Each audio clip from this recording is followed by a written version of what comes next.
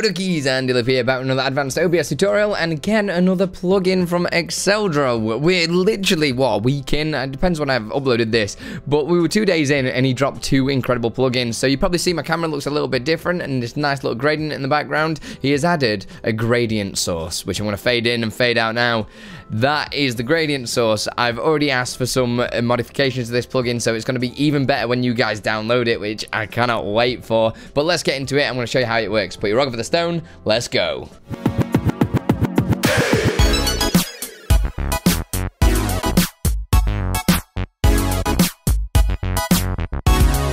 So just like every other plugin, get it downloaded from the OBS website, okay? The link is just here. This is the website, as you can see, from the one and only Exeldro. Huge shout to you. I have no idea what else you can do next. I have no idea, but this is the gradient source. So you know how you have the normal color source inside of OBS.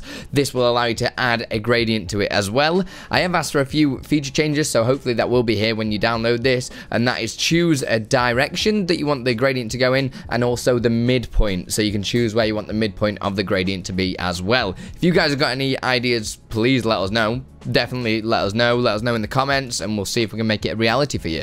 So get it downloaded, just hit the download button, as you can see just up here, and you can choose whatever platform you want. I prefer to use the Windows installer. That way it automatically gets it all plugged in. You don't have to do any like finding folders, copying or anything like that. So just get it downloaded, get it installed. If you need any help, I've got plenty of other videos showing you how to install plugins as well.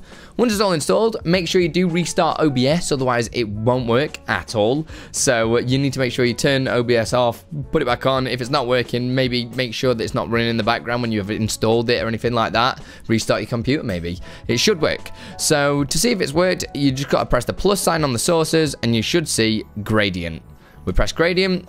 I'm just going to call it gradient for now, that's okay. And we've got all these settings. So as you can see in the background already, it's just set up a full normal 1920 by 1080. You can change the resolution to whatever you want on there as well. So you can change the width and the height.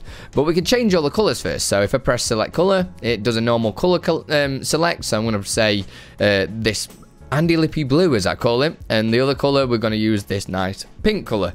That's okay, and you can see hopefully the other settings will be there as well when you guys get around to downloading it, and we can just create a color source just like that. So it's a nicer way of doing just a solid color, especially if you're like me and you like to create alerts and things like that inside of OBS. You're gonna be able to get a bit more creative with it, or just add a nice little kind of feel to your stream like I did in the opening video and that you're seeing on this video. It's just got this soft 2 colors on. It's just nice. It's just nice, guys. All right, you can also change the opacity as well. So if we turn that down, as you can see, the blue is starting to fade out, and we can leave that on 100, for instance. I'm going to zoom out for a second, put this over here, and I'm just going to put my media source back on. And as you can see, my media source in the background with this nice overlay on top as well.